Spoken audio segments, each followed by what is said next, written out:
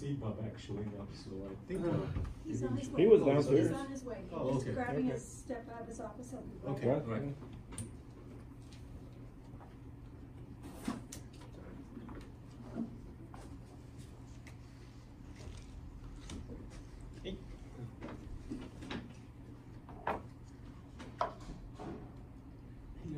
Hello. Got your email about this new center. It's Congratulations. an old center. It's Yeah, old it's center, not but congratulations. new director. Yeah. It's more like a chore. That's okay. Hey, Mom. Wasn't the How's option it for now? you? I mean, I was asked. Better? Okay. Okay, let's try this again. So do you want to introduce the speaker Oh. before we start? Or okay. Well, actually, let me just say a few words. Okay. So Albert has actually been working in my group for a number of years now.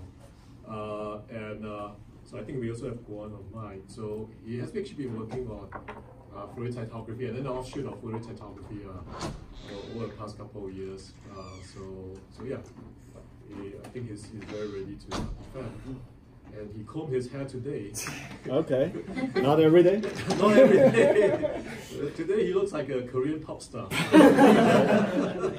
Right. Ready for the big job? Next gig. Okay, bye-bye. Okay. Guan, do you hear me okay? Yes, yes. Okay, cool. Okay, so I'm gonna dim the lights. Okay, good afternoon, everyone. Welcome to my defense. It's a bigger turnout than I expected. So the title of my thesis defense is Computational Imaging, a Quest for the Perfect Image. Oh, and my name is Albert Chung. So there are imaging systems permeate our lives. So for example, a camera helps us capture memories. We are even born with a pair of imaging systems, the eye. And in science, a microscope helps you look at ever smaller things. And also imaging systems help you gauge depth and also map the world around us. And all of these imaging systems invariably have focusing elements to focus a beam of light into a point. There are several ways to focus the beam, but in our case, we primarily focus on the convex lens. So to begin my talk, I'd like to start with a basic understanding of the lens and the optical system to give you basic concepts of what an imaging system consists of. And then I'll go into Fourier tychographic microscopy, which is a computational imaging method developed by Guan Chung in 2013 in our group. And that forms the basis of the rest of my work that I've done in this PhD program. So then I will move on to the detail of what I've done, offshooting off of FPM. So I focused on aberration compensation methods using FPM. So first is a high resolution wide field imaging of uneven sample. And then I'll talk about aberration corrected bright field and fluorescence imaging. And lastly, I will discuss how I was able to do aberration correction in a general optical system. So lens consist of, for example, glass or plastic elements that have higher refractive index than the surrounding media.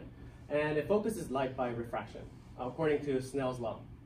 And in imaging system, we make the following approximation, which is called paraxial approximation, where the incidence angle is small enough such that you have a linear relationship from the input angle to the output angle.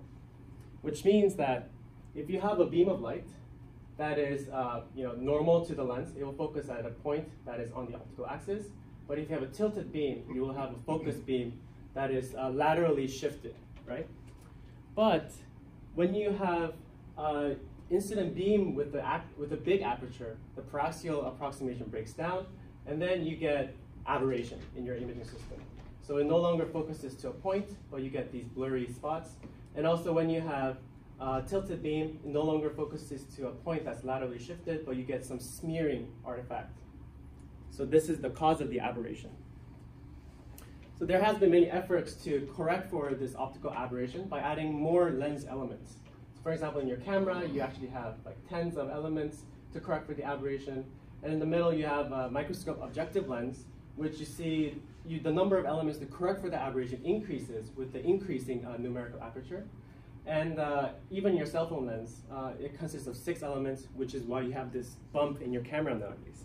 You just cannot go any further down. So now let's just quantify the limits of this aberration. So here's a mathematical model. A typical microscope system is a 4F system, which consists of two lenses. One is objective lens, and the other is tube lens. And they're separated by their focal lengths. So at tube length, focal length, and focal length of the objective lens. In the middle, there's an aperture. And below the objective lens, you have your sample plane. And above your tube lens, you have your image plane. So 4F system is a linear system, which means that what you get in your image plane is a convolution of your point square function of your system with the sample plane. You can express this in Fourier domain. So here, the image spectrum is equal to the transfer function times the sample's Fourier spectrum. And the transfer function is closely related to the aperture plane. So it's literally shaped like the aperture. So in the one-dimensional case, it's called a coherent transfer function, where you just have a rect function, the shape determined by the aperture. In the two-dimensional case, you have what's usually called pupil function. So it's shaped like the aperture, circular aperture in your aperture plane. The resolution of a microscope is given by what's called a numerical aperture, and is defined as the index of refraction of the media between the sample and the lens times the sine of the acceptance angle. Okay, so in the CTF and the pupil function picture, the extent of basically how much of this beam you can collect, so the frequency spectrum extent is governed by the numerical aperture of your imaging system. And the bigger aperture you have, the tighter focus you can achieve. You can basically Fourier transform this into the spatial domain to get the point square function you want. So you can see from this picture that the aperture plane and the sample plane have this Fourier transform relationship, which is very useful in my further discussion of the imaging system. So now we have some knowledge, some preamble about what imaging system, how to describe imaging system. So then now we can quantify what are the limits of an imaging system. So first is a limited space bandwidth product. So space bandwidth product basically means what are the total number of resolvable spots in your given field of view of an imaging system. So for a low NA objective lens, you have not as tight a focus spot as possible, but you can afford a big field of view. But in case of a high numerical aperture, you can achieve tighter focus, but at the expense of increasing aberration. So higher NA objective lenses actually has a lot of optical elements to correct for the aberration, but you cannot correct to the extent that you keep the same field of view. Your field of view actually decreases, so that the number of resolvable spots in the end actually remains pretty much constant. And second limitation is spatially varying aberration. So as I mentioned in this picture, you have a tilted beam. It no longer focuses to a point. And you can imagine that for beam of different angles, you'll have different kind of aberration that's in play. So this is a ray diagram, but in the wavefront diagram, you can think about it as a spherical wavefront that emerges from a point source. It maps to a plane wave after a lens in case of aberration-free system. So in this case, the pupil function is simply amplitude 1 function. But in the case of aberration, you have a tilted wavefront, but with some phase modulation. And you can describe that as a phase term overlaid on top of the pupil function. And not only is the spatially varying aberration caused by the lens's limitation, but also if you have a sample that is not flat, you can imagine that in different locations you will have in focus and out of focus images of the sample. So what was very powerful about computational imaging, so in this case FPM, is that it can address all these limitations using numerical modeling. So by combining just simple lens with the high computational power, we can correct for these aberrations and limitations. So this segues into Fourier tychographic microscopy. Is there any questions so far? Any numbers? Okay, good. So this is a typical setup of an FPM. So here you have the typical 4F setup that you can observe in a lot of microscopes these days. but the illumination is provided by an LED matrix in this case. So you can imagine that lighting up one LED, and assuming the LED is sufficiently placed far away, it provides planar illumination by the time it reaches the sample.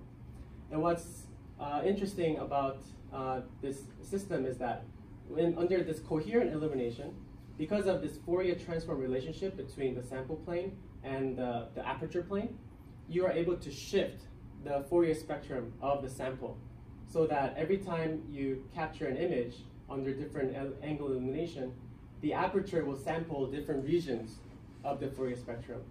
And that information will get relayed to the detector.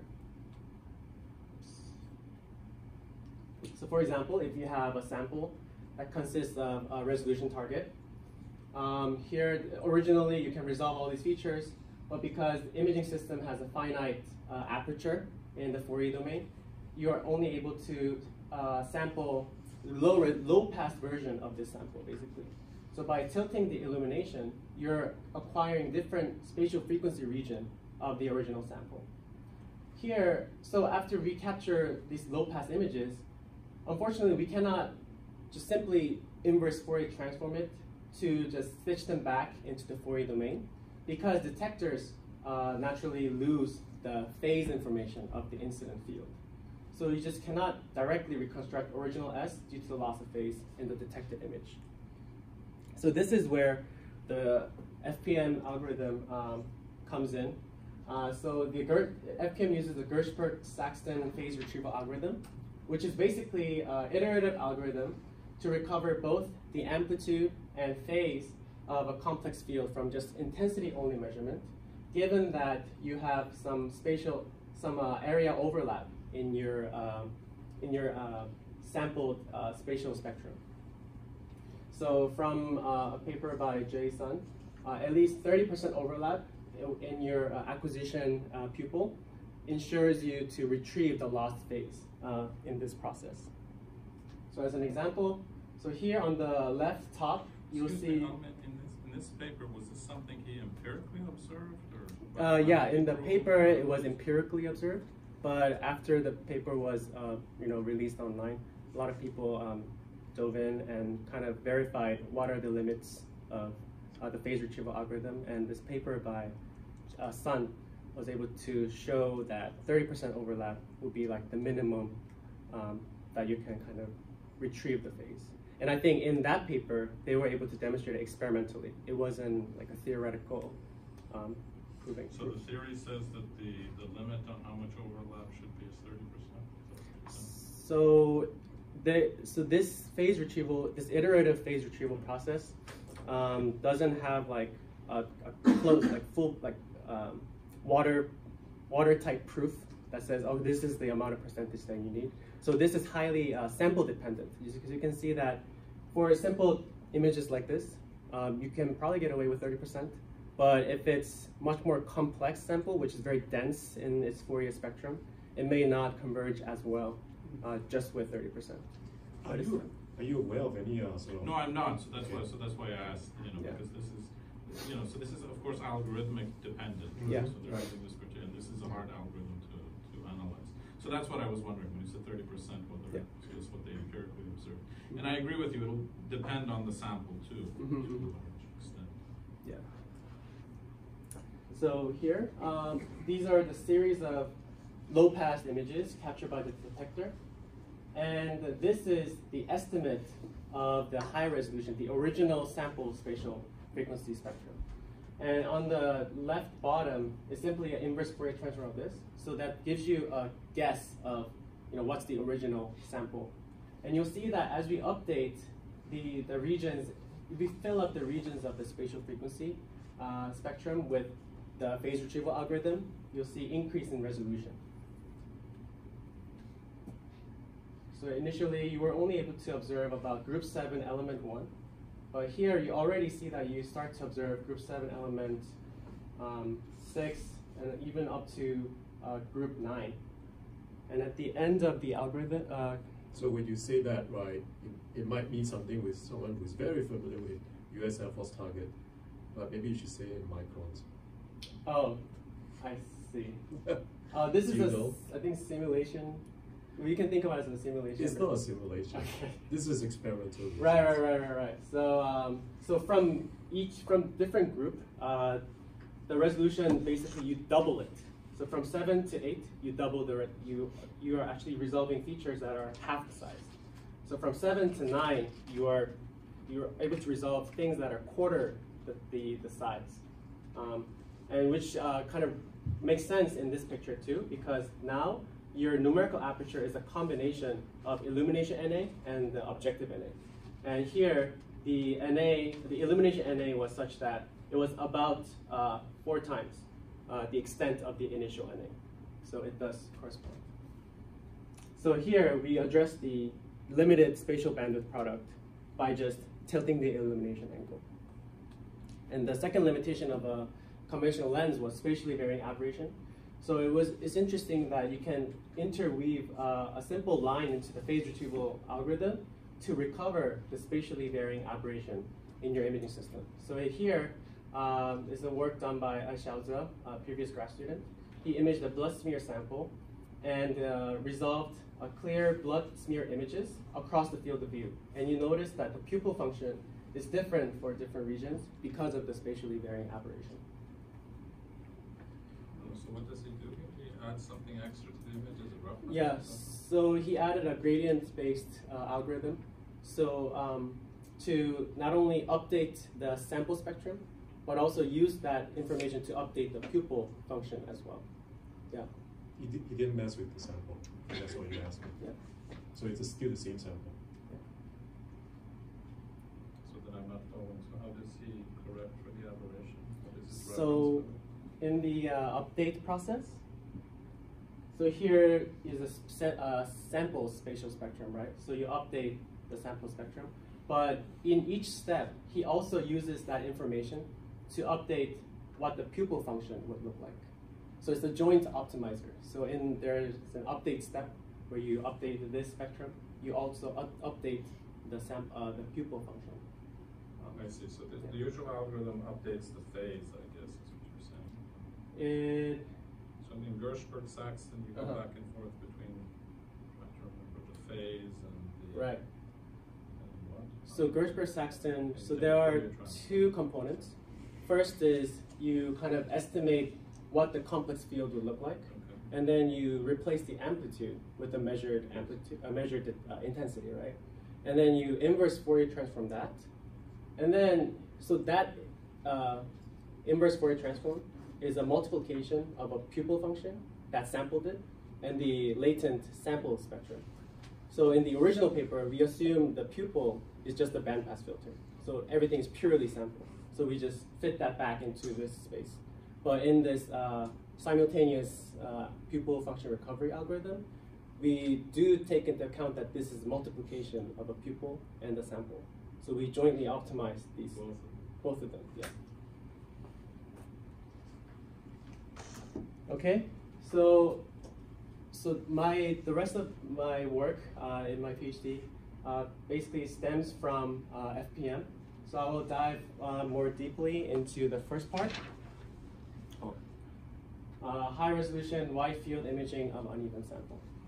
So this is kind of like a direct application of what FPM can provide you.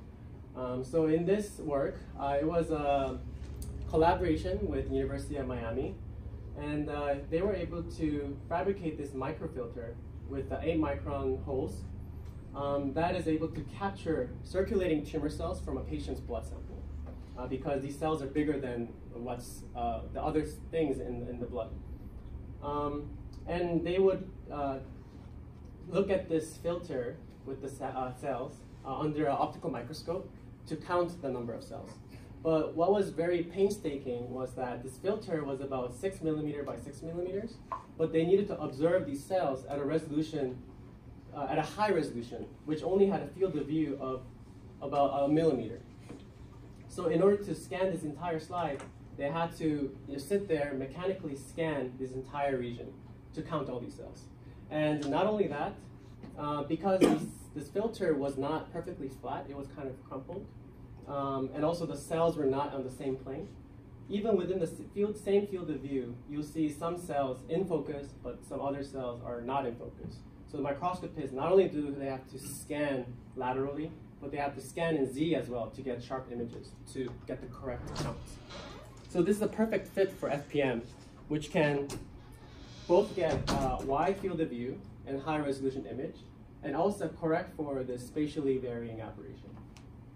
So here, this is the field of view afforded by a low NA objective, but we get the resolution of a high NA objective, like a 20x objective. So this is a conventional 20x image, and this is a FPM image. They show a comparable resolution, and the parts where they had different focus, they were able to be corrected by FPM. So the microscopist no longer has to do the mechanical scanning to count these cells. So just, I'm sorry, but yeah. So you get the top figures, the conventional. So I mean, just superficially looking at it, they look kind of similar. Are you claiming you're doing better than conventional? Are you competing with conventional with the simpler optical scheme? What is it? Right. So conventional optical image. Here you see two regions, and the number one region, the cells are sharply in focus, but in number two, it's blurry, right? Because this filter is not perfectly flat. So within one field of view even, you have some regions that's out of focus and some regions that's in focus. So what a typical microscopist would have to do is they would just have to scan it in Z, translate the stage up and down to make sure they get a sharp image of that and that. So you're claiming your image below the blurry one on the top is not sharp? Is that what you're claiming? The image below is the FPM reconstructed image. I understand. So yeah. the rightmost image. Yes. So this compared to that, this is a sharper image than this one. Yeah. So I think you actually have better images that you've taken more recently, and maybe you should actually be replacing them. So yeah. I mean, I'm just wondering. I mean, if the purpose is to count how many cells there are, it seems to me there's 4 maybe, and then there's 4 also below. Right. I mean, yeah, you can count these cells kind of by looking at it, but also these microscopists, they don't just count cells; they also look at the morphology of it. So if it's blurry, it's hard to see like what the cells look like. Yeah. There's also a debris stuck on the thing too, so you need to be able to exclude those. I see. What's debris in these cells?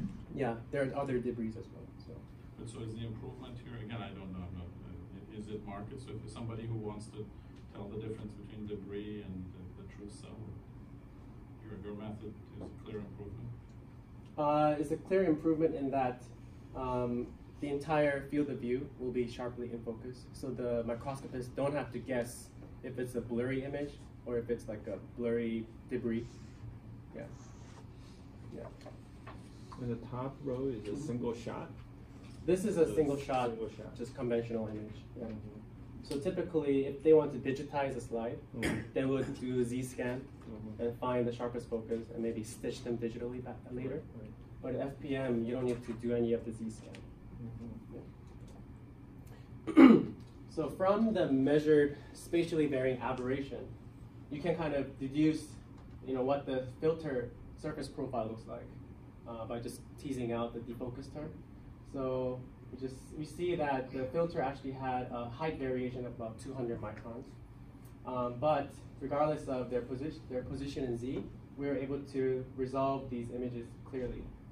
So on the left, you see before the spatially varying aberration compensation, but on the right, after that compensation, you see the cells being clearly resolved. And in the end, these images have to be usable for a microscopist.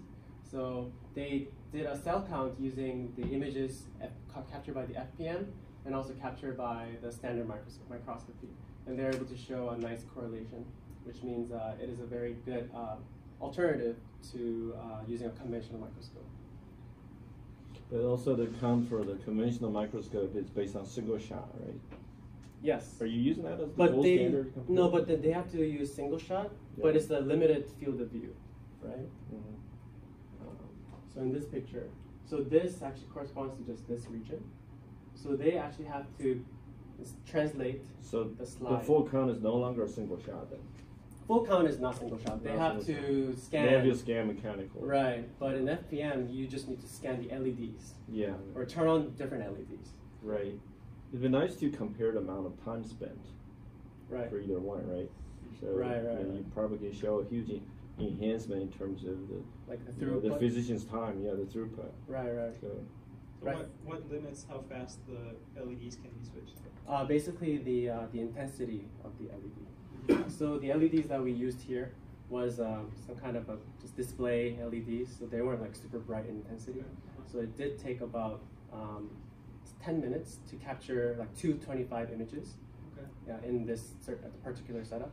But by using high power laser, you can capture the same amount of images within 1 second. So it's just limited by the power. Okay, you can fill up your K space within 1 second. Oh yeah, because you can capture like 95 or 100 images with a galvo and just mirrors. I see. Yeah. So I'm not. Yeah, I don't have it in my talk, but yeah, it's one of the work that I also did. Yeah. So what, I mean, is it important that these images be collected in real time or stuff?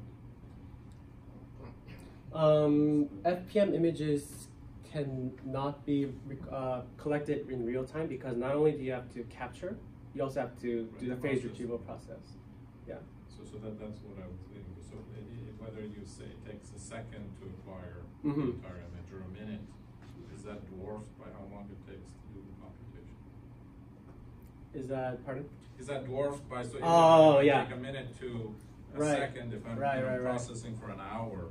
Right, right. So processing time takes about like 5 seconds for each tile, but there are many tiles. So you do have to use like graphics processing unit to kind of parallelize that process. But that wasn't the focus of my work. Yeah. for some applications, the acquisition time is more critical than post-processing. If there's some dynamics you want to capture, if you image a live cell, there's some fast events you want to capture, then Exactly. you want to acquire them and post-process. Yeah, exactly. Or like slow down. Yeah. You're going to talk about one example, right? With the eye. Uh-huh. That one is fast. Yeah, so with digital Yeah, you'll talk about that. Yeah. So I was able to demonstrate high resolution wide field of view imaging without mechanical scanning, and also demonstrate that entire field of view can be sharply in focus regardless of their spatially varying aberrations. But there are limitations to this method. So first of all, the sample needs to be thin, and that's limitation from the FPM algorithm itself because the whole pipeline was based on the fact that the sample is thin. And also, this aberration correction method cannot be applied to fluorescence imaging because FPM is a coherent imaging modality. So then I asked the question, can we use FPM to actually correct for the fluorescence imaging? Because fluorescence imaging is widely used among biologists to study cellular dynamics. So this could be make FPM more useful. So that segues into the next part of my talk, which is the aberration-corrected bright field and fluorescence imaging. So the difference between the fluorescence imaging and FPM imaging is that FPM is coherent, while fluorescence is incoherent.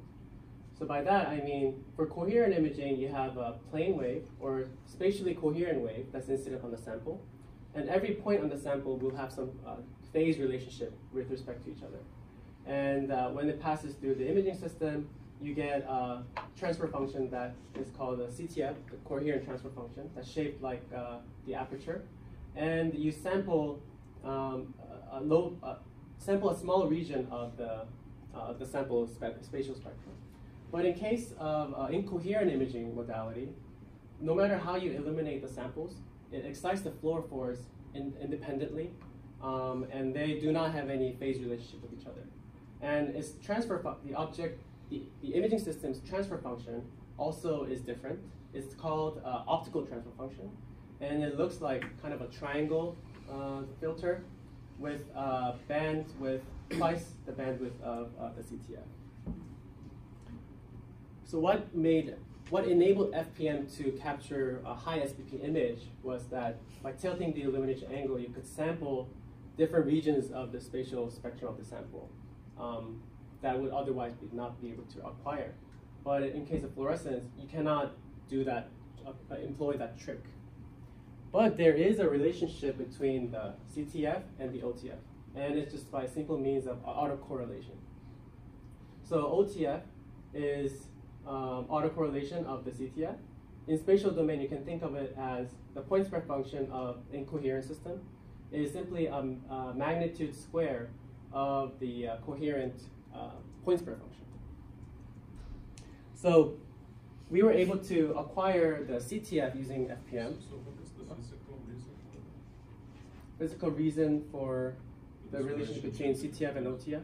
So you can think about a point in the sample space, and it'll map to a point spread function into imaging system, right? For a coherent system, different points on the sample plane will add coherently with phase and amplitude. But for incoherent system, a point maps to just intensity pattern. So you're just convolving this intensity pattern with your sample, right? So just going from spatial domain to frequency domain is more obvious. Yeah, that is the autocorrelation. So we were able to reconstruct the CTF using FPM.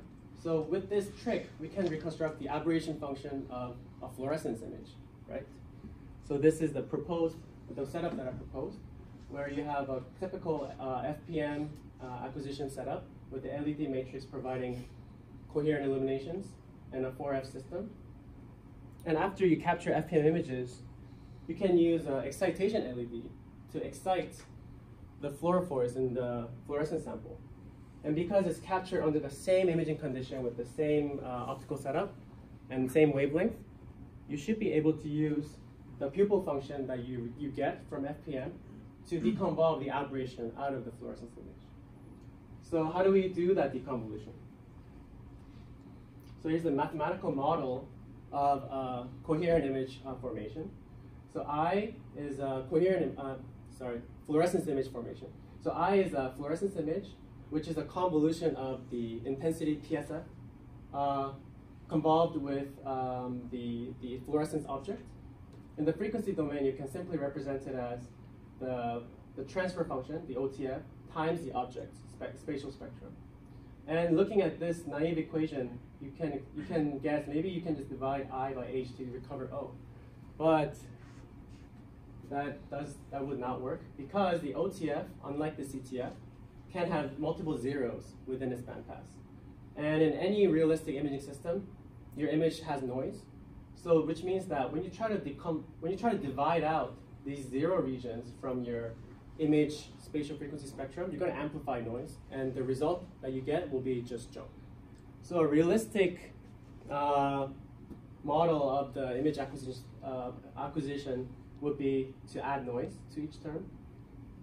And instead of simply dividing by the OTF, you use a regularized deconvolution. So in this case, we use a Tikhonov regularization with a constant that we varied for the best visual result. So here, Just a comment. Pardon?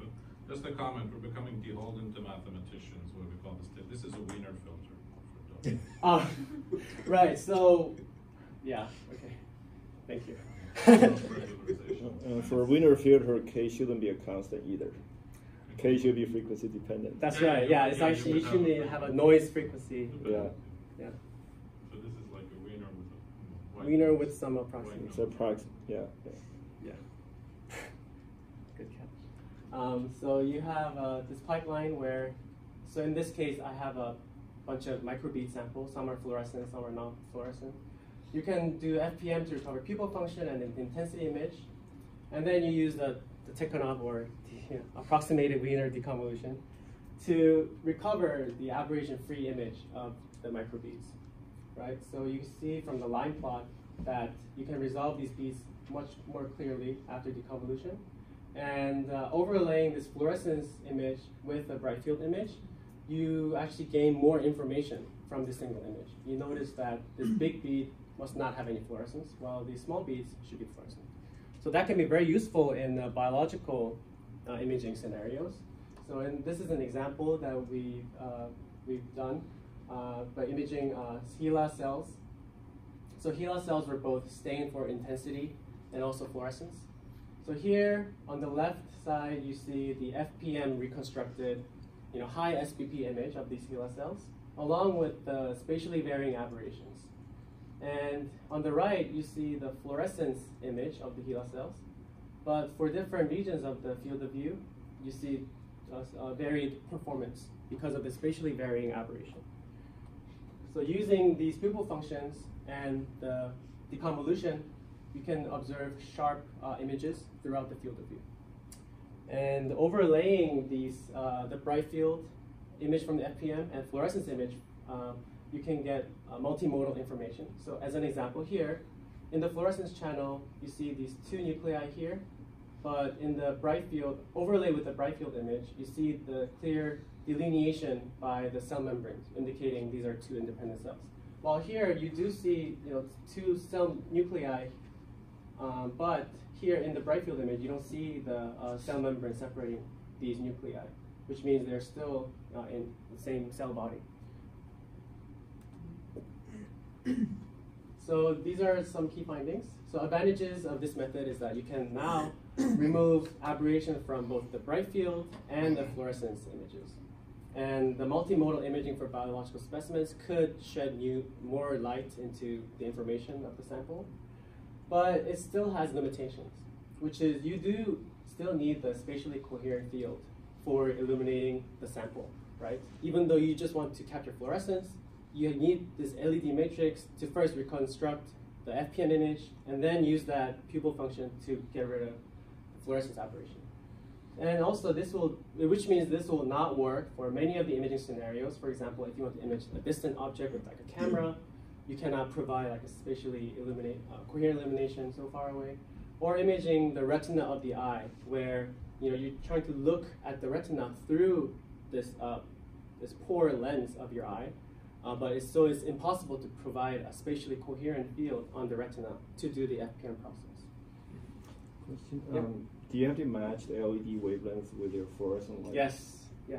So I kind of breezed through that, but in the optical setup, I make sure that I have a filter, both for FPM acquisition process and the fluorescence wavelength is matched to basically the illumination of the FPM. So that means you have to select the right dye, or exactly. Okay. Yeah. But I would rather pick my device according to the dye instead of. Mm-hmm. You can't tell people, say I can only image this dye, right? So, but your LED has a fixed RGB. wavelength, or you have RGB, Yeah, right? yeah, so is it possible for you to match that with the dye instead? Yeah, sure. Right. Yeah, if you know the color of the dye, then Mm-hmm. you would capture FPM images with the corresponding emission wavelength. You can also use a white light LED, right? Right, And then you exactly. just change that filter. You can as you filter change the ahead light. of time, yeah. Right, because then it will permit both of those sources to be restricted to the same wavelength band. Right. Yeah. Mm-hmm. There are other people doing aberration correction for fluorescence. So how does your method compare to what the other groups are doing? So other fluorescence deconvolution method, so one thing that just comes to my head is kind of a deconvolution in a Z.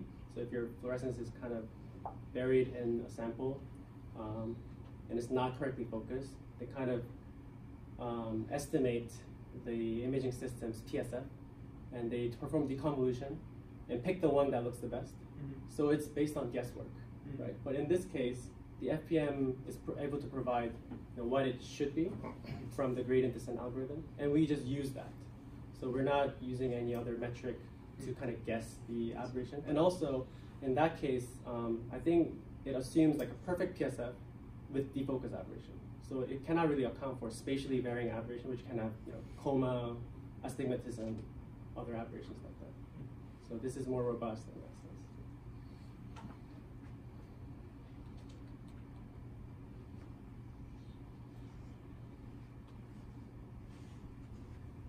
Okay, so I asked this question. Can we remove the spatially coherent illumination requirement to get rid of the aberration? So that segues into the final segment of my work. It's aberration correction in a general optical system. So how do we kind of retrieve the aberration without spatially coherent illumination? So this is kind of the thought process behind it. So you can imagine a 4F system, and you have a dot on the left, and let's call that the full point square function.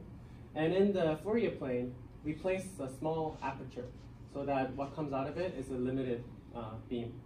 And it focuses to a point after this lens, and it's a point square function but bigger because your aperture is much smaller. So let's call that limited PSF.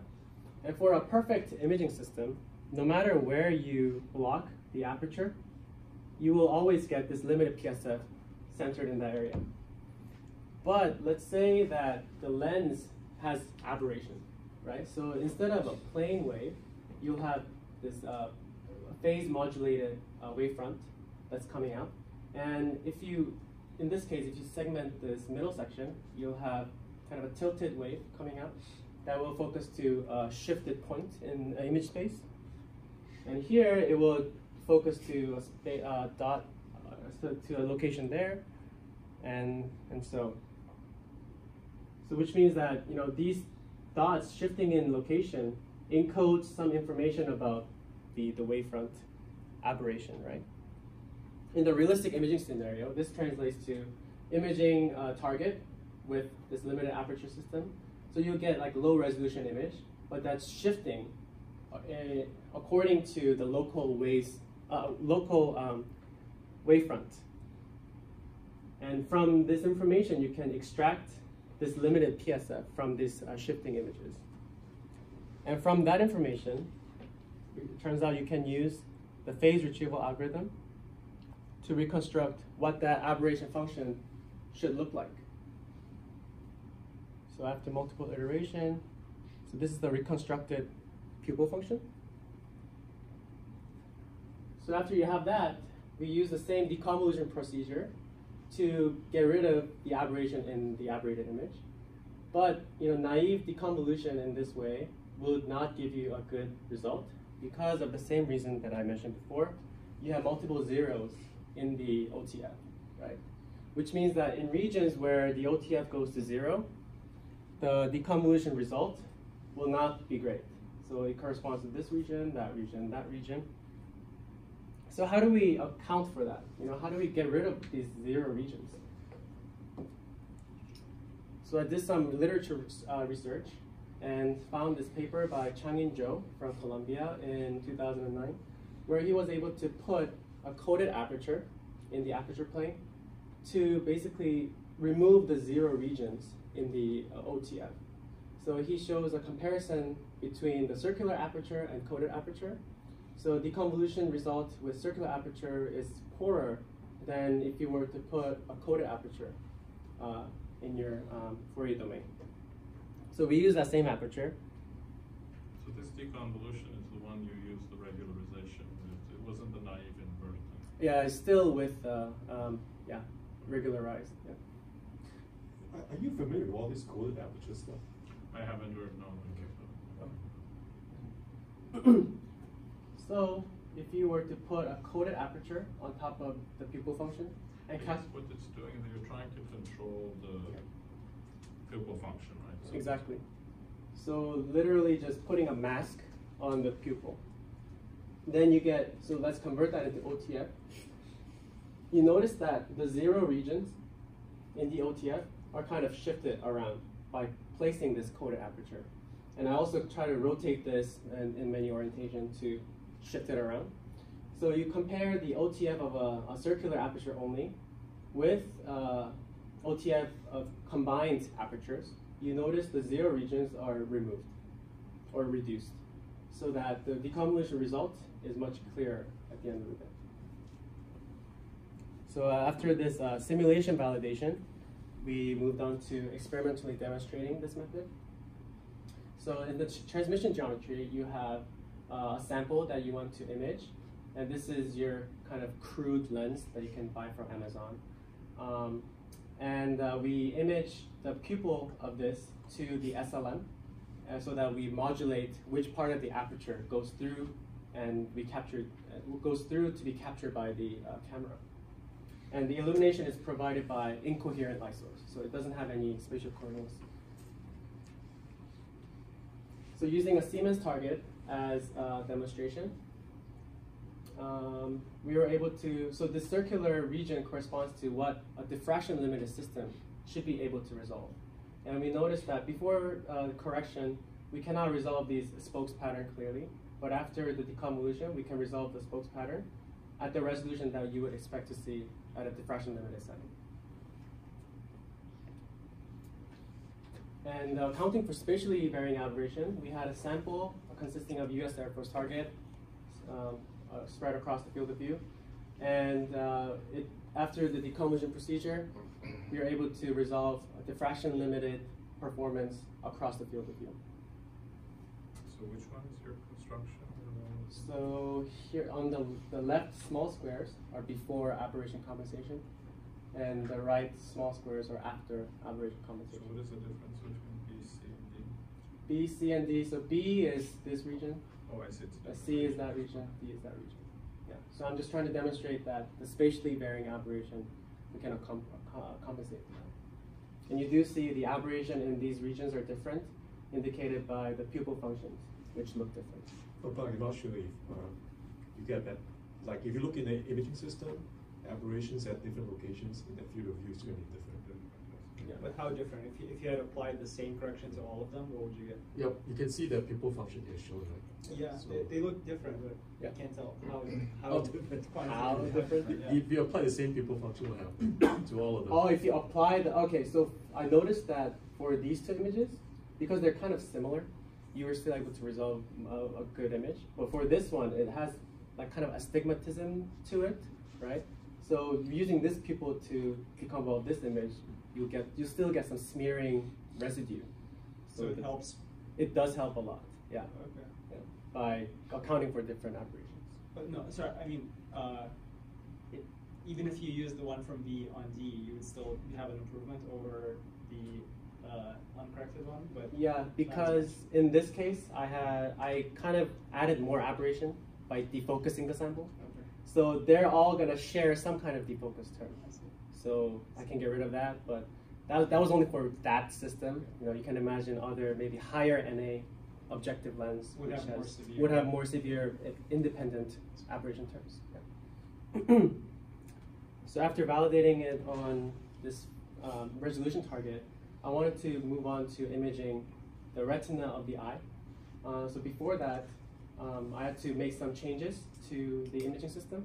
So instead of a transmission geometry, I had to provide illumination through the lens, right? So here's an incoherent source, providing illumination with the beam splitter. And also had to make sure that this pupil is aligned to the SLM by adding a pupil alignment camera. And on top of that, I needed another arm for motion reference camera, which is there to basically account for the motion of the in vivo eye.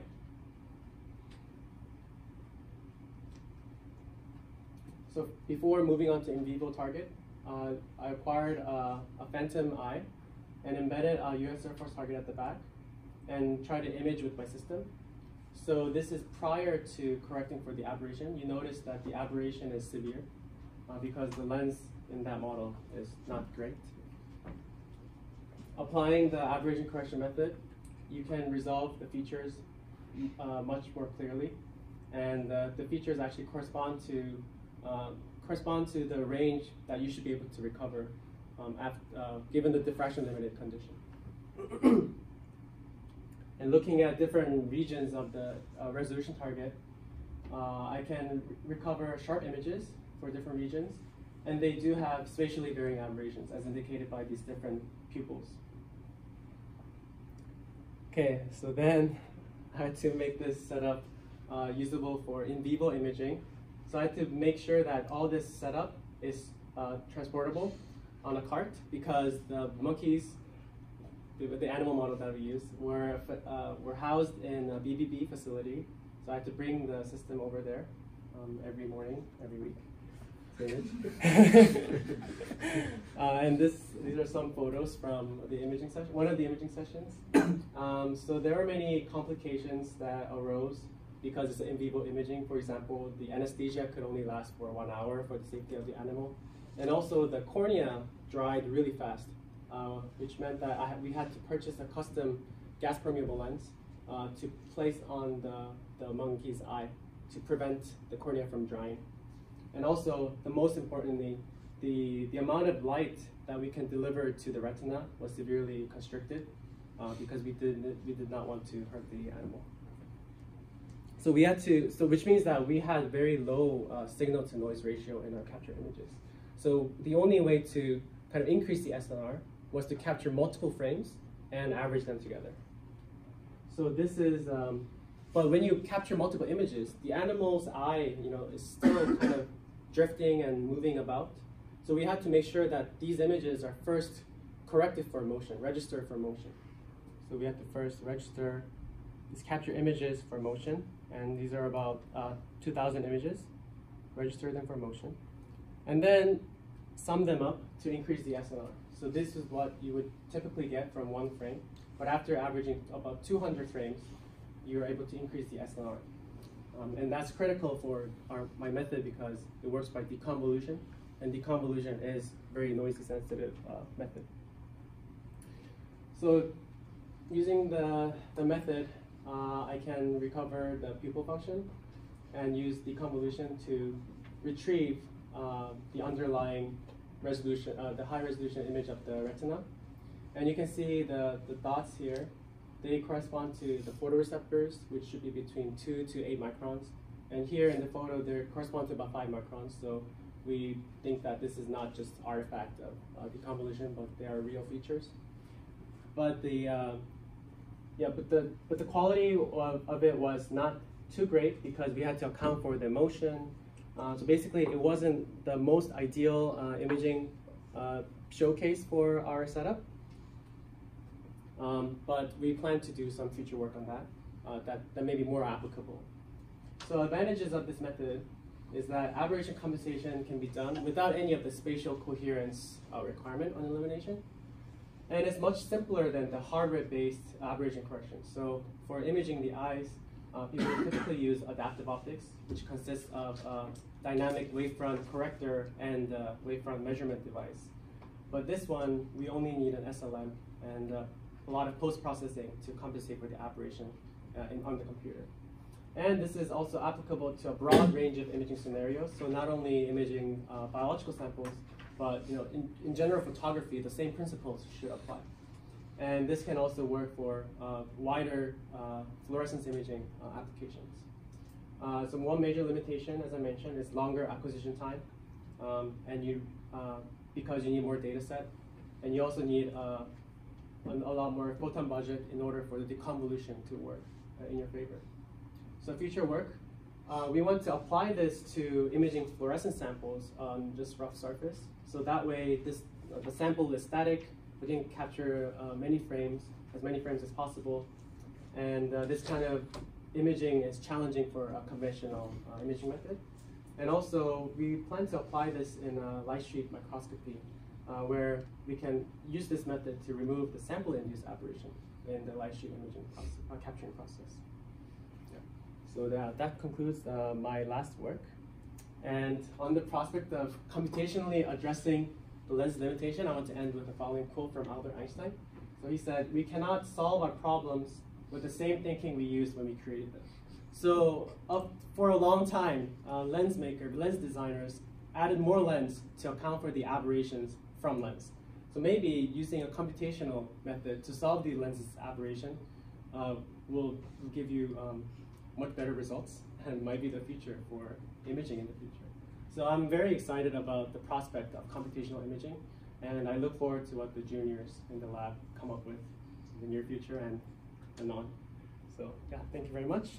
Acknowledgement. So I'd like to thank my advisor, Professor Chung for being a great mentor and motivating me.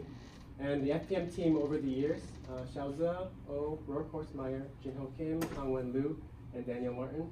And also other seniors in the lab, and also seniors and colleagues in the lab, Musuk Zhang, Edward Haojang Zhou, Haowen Ran, and Joshua Brake. And the rest of the biophotonics lab for the great working environment and support. And our lab manager, Anne Sullivan, for streamlining the whole PhD experience. And the tennis buddies that I always play tennis with 3 times a week sometimes. and my friends and family, and the funding agencies, NIH and Caltech. So thank you very much.